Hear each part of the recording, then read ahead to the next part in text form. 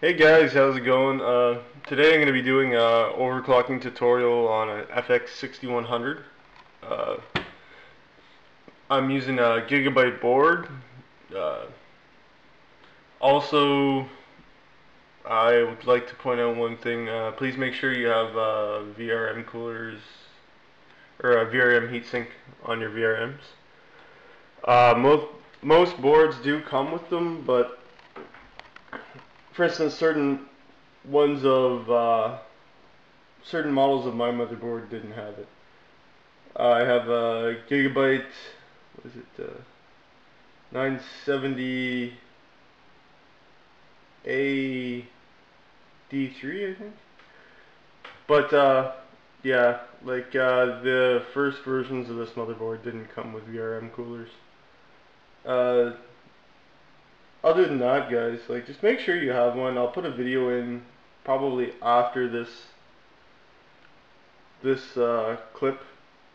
It might be in the next one or might fit in this one. All depends. But other than that, make sure you have a good CPU cooler. Yeah, I'm using the Noctua D14.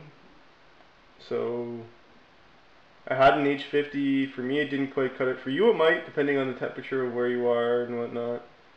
Uh, Other than that, guys, I'll put a list of good coolers in the description so you guys can check it out. Other than that, let's get started. First thing you want to do is you want to go down to PC health status. Then you want to scroll down and turn off your CPU fan control. That's a smart fan. You want that off. It's gonna put your CPU fan on high all the time with it off, which is good until you figure out your temperatures. And then if you think you can get away with having it off, by all means turn it off. You also want to go into advanced features. And then from there we can go to AMD C1, turn that off. AMD C6, turn that off. Virtualization should already be off, but if you turned it on, turn it off. Cool and quiet you want off. Master mode you want off. And that's pretty much it in there. You don't need to worry about anything else. And then you go over to your, sorry, I might have done that a little too quick,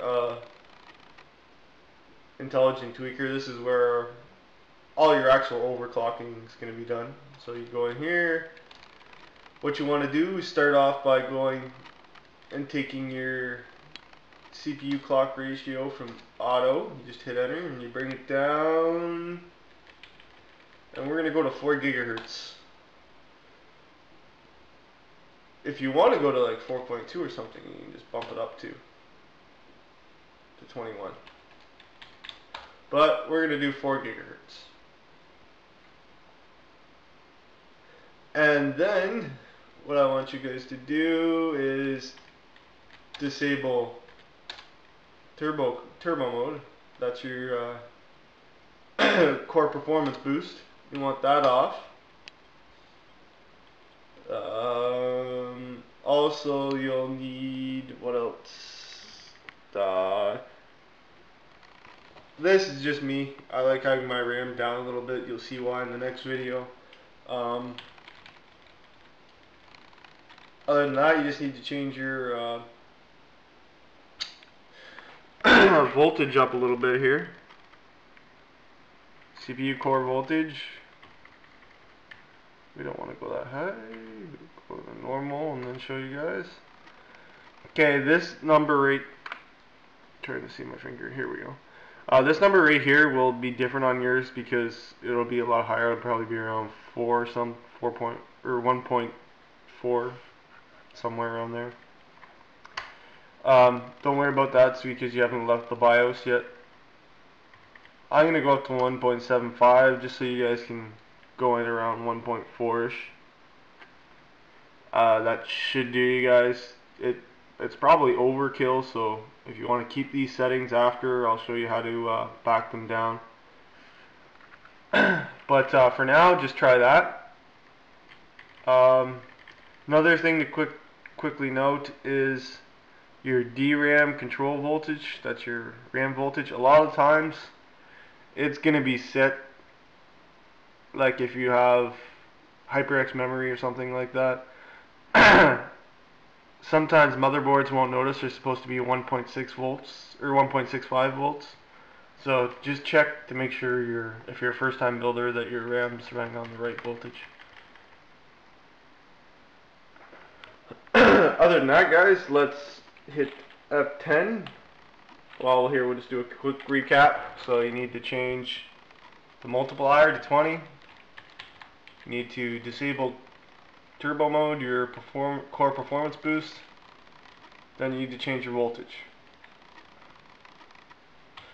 Other than that, we're good to go. Just make sure you did everything else I just said before that.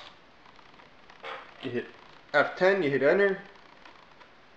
Saves your options. I'll be back once I get into Windows. Actually, I'll show you guys the post real quick.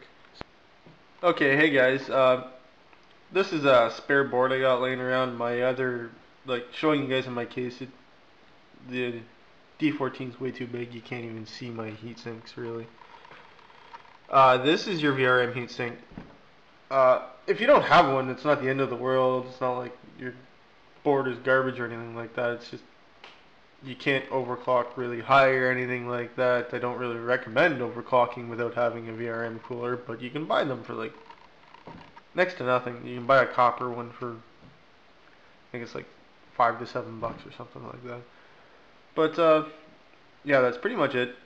Like I said, don't worry if you don't have one. It's not the end of the world. But